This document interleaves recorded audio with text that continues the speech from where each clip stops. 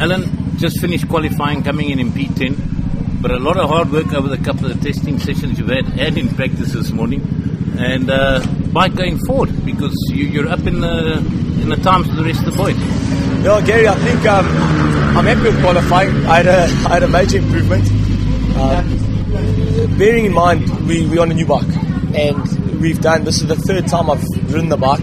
I got here today with a brand new spec throughout the whole suspension, everything, to see if we can improve on it.